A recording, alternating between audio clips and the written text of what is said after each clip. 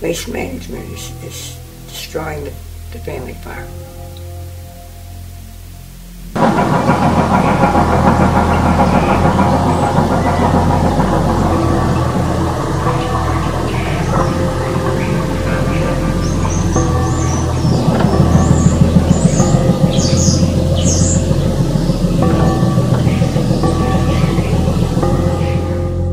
I'm Cleo.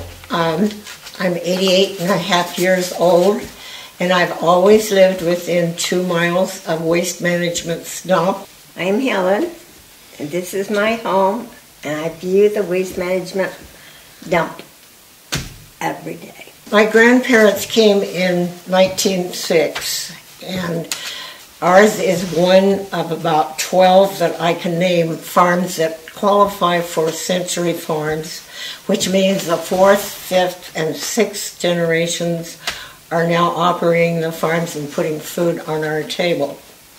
They've been very dedicated, and they're very upset to see their prime farmland being dumped and filled with garbage. Yeah, it was real pretty when we came down here in 1984. I'd lived here in my childhood years, but when we got married, we lived closer to Portland. And when we came back, it was really pretty, and the first thing we knew, we had a garbage dump down here. And then it just grew and grew, and it didn't amount to anything, but it was on the South Yamhill River, but we didn't see it. Now it's a mountain. It really has had a very negative effect on the people that live in the area. It stinks, it's noisy, it's an eyesore. On prime farmland that used to grow row crops, I used to go out there and pick broccoli and corn. They grew tomatoes and squash, and now it's all covered with garbage, and they're taking up hundreds of acres, and they want to go further. Where you used to look out the front window and see Mount Hood, now you see the garbage, and the big semis up on top unloading the garbage. It's demoralizing, and to see the land that is producing orchards, filberts, grapes, and food for the people, it's demoralizing. There's hardly anybody around here that'll drink the water. Most of them are hauling it. My kids won't touch it. Not good. My name is Molly Phillips, and I'm 85 years old. Our family has lived on the farm for 150 years. We're one of Oregon's pioneer families. And now it's being destroyed by the waste management dump. The farm used to be so beautiful and at times even elegant, but now with the dump next door, it's a loss for everyone. My name is Larry Fries. This is my hazelnut orchard. I live here in McMinnville. I'm confronted with the fact that years ago when our landfill was put in, we were promised that it was never going to go above ground level. Then it was changed. It would go to 170 feet above ground level.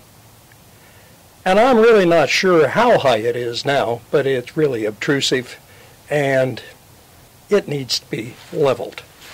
I would expect somebody like Waste Management to be more responsible in trying to control vermin and handle the problems. And we're just getting overrun with rats, mice, birds, and for hazelnuts. Birds are the worst thing that you can have in here because they transmit eastern filbert blight. And just 3 or 4 days ago in my neighbor's field, I don't know what bird it was. It was black, but I'm sure that there was at least 1,000, 1,500 of them. The ground was black. And a lot of times you see them sitting on the wires on the roadside, and it's just a constant line. That's something you didn't used to see. Waste management is a big attraction. It's only a matter of time, and something's going to go wrong. We're going to get hit with some nasty disease or pandemic event, and then the value of not only your land, but the crops that you raise and everything else, it's going to affect farmers, it's going to affect everybody. I hate to think what the wine industry is going to be faced with. They could really stand to lose a lot.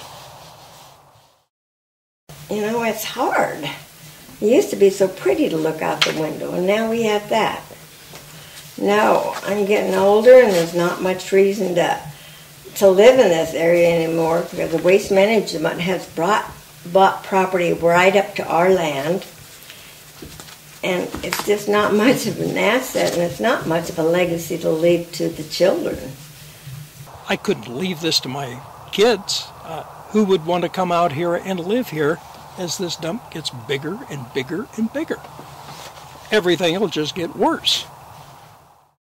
I think Yamhill County has hosted the garbage of the Northwest long enough. It should be moved on to someplace else.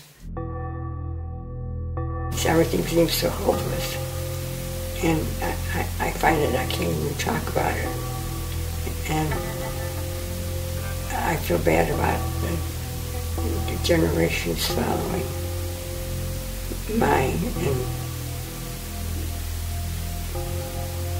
when it's obvious that everybody will have to be moved out, whether it's our farm or the neighbor's farm, that the whole area is at a loss.